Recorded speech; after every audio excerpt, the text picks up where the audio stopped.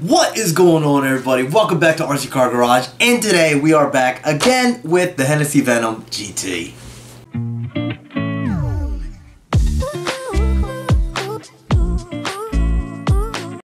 Alright you guys, so the Hennessey Venom GT, last time I put in a 2400 motor in here, or 2600 motor in here, brushless motor, ESC, and I unfortunately did not have the GNSS charged to see how fast it would go.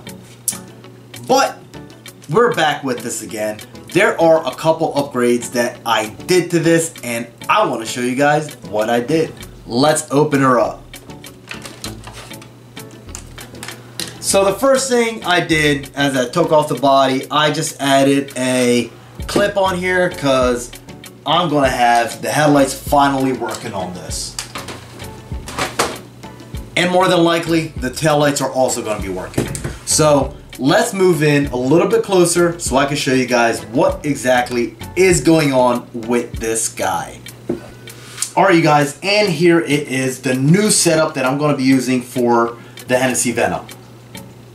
So what I wound up doing was I got rid of the rear end that was in here that had the motor facing this way or this way, I don't remember, but I got rid of that.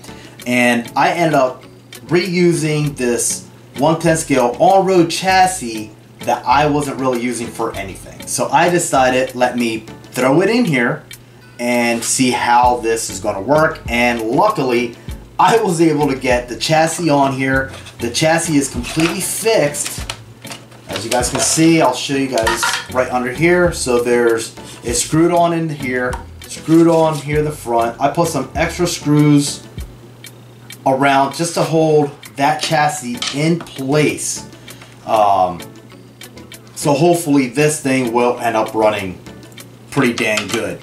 Now, my goal for this was to hit the 80 miles an hour as it was toy grade, but I don't think it was going to do it, just for the main fact that this thing does not have and did not have any suspension at all. Like, the front is completely fixed, the rear was completely fixed, no suspension.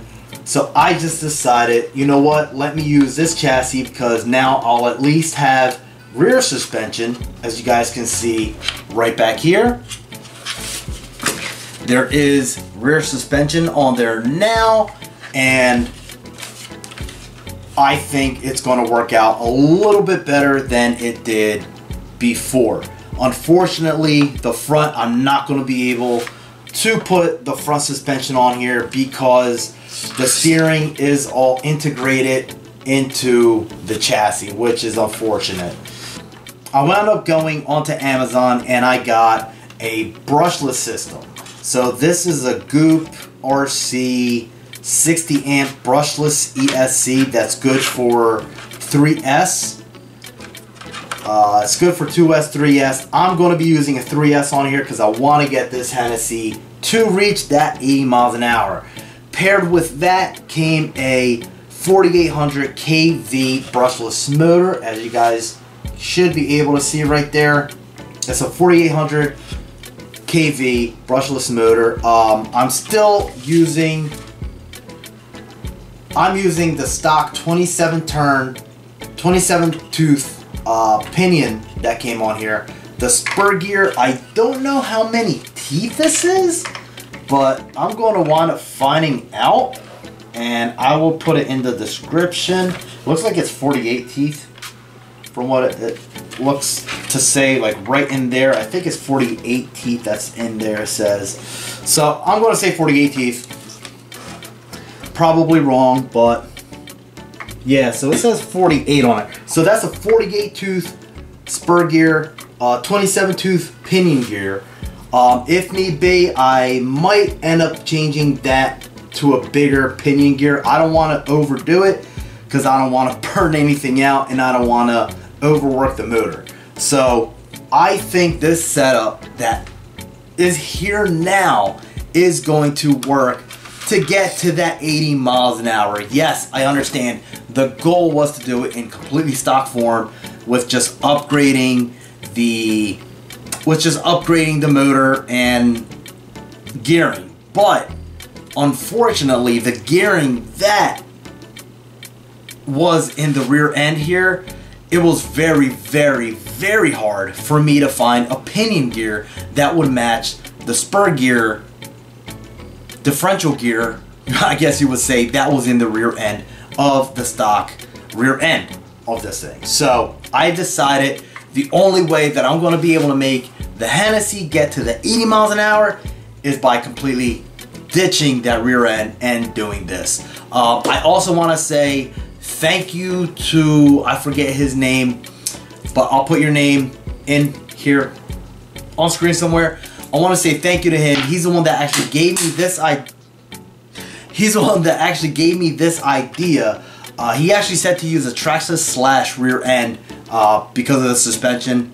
Unfortunately, I couldn't find a trackless slash cheap enough to where I would be able to just hack it and put it in here. I figured I have this chassis, why not reuse it for something that I'm doing instead of just having the chassis just sitting here not doing anything. Now, I have not tested any of this yet. Haven't tested any of it, but I'm just mocking everything up, putting everything in here to see how this is going to do, because I am very, very intrigued on how this is going to do. The other thing, there is another thing that I wound up doing. So, I had some tires here that what I wound up doing was, these are the stock tires that came on this chassis. So I took the stock tires off and I threw these on. So, I mean, luckily they're small. They're not per se wide enough to fit over the stock rims of these things. I just stretched them on and they don't look too bad. They are not rubbing full turn. They're not rubbing on anything, which is awesome. The other thing that I did do was in the rear, I got these tires. I got these tires and some 20 millimeter, here we go, some 20 millimeter extensions, so the rear end will fit on here perfectly. So the tires are moving freely. I'm just really excited to see how this thing is going to do. I want to fire it up and check it out and see. Maybe we should. Let's do that. Let's fire it up and see how this is going to do. So let me finish tidying all this up. I'm going to throw a battery in here, take it outside, and see how it's going to do. All right, you guys. So I am totally excited to get that little guy to run. This is just going to be a test run. I am not going to give it the full beans. First of all, my battery is not fully charged. I'm only running it on a 2S right now just to see how this thing is going to react. So there's a whole bunch of birds just flying around. I hope you guys can see that. All those birds right there. Look at this. Look at all those birds. Look, so many birds. Wow. That's a lot of birds. So anyway, so I'm not going to give it the full beans. I am just going to see how this thing is going to react for the time being right now. I do have the body mounted. On the front is by magnet, and on the rear I just have 2 screws, but I want to change it. Probably going to put magnets also on the rear just because it's going to be easier to take the body off and everything. So right now I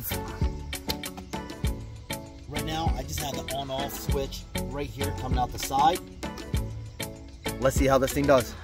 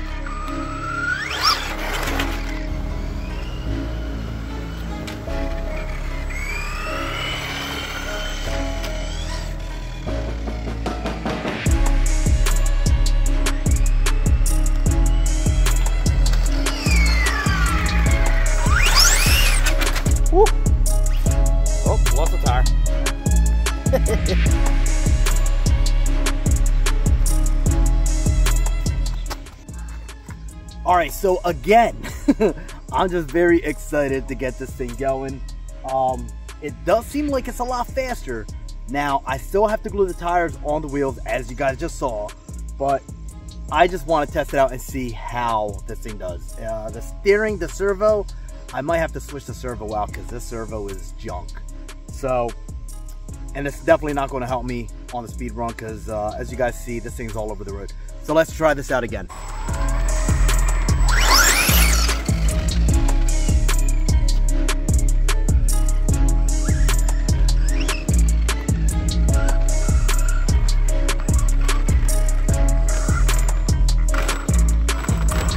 Now this tire came off.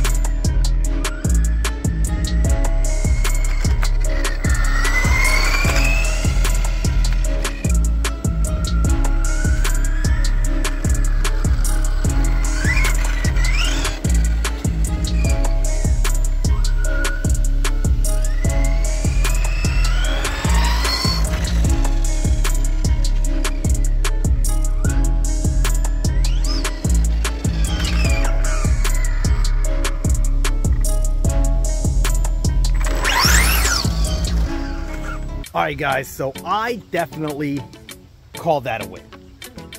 I definitely call that a win because it's doing what I want it to do. As you guys can hear, it is a lot quieter than it used to be. So I think we got a winner here. I think we got a winner, and I'm really excited to get this thing really running. So I'm going to end the video here. Next one is going to be of this guy, hopefully, and I do mean hopefully, hitting those 80 miles an hour that I wanted to. So I think with the setup that we have here now, we should be good. So with that being said, everybody, don't forget, hit that like button, subscribe. I will see you guys on another video. You all have a good one. Keep RCing.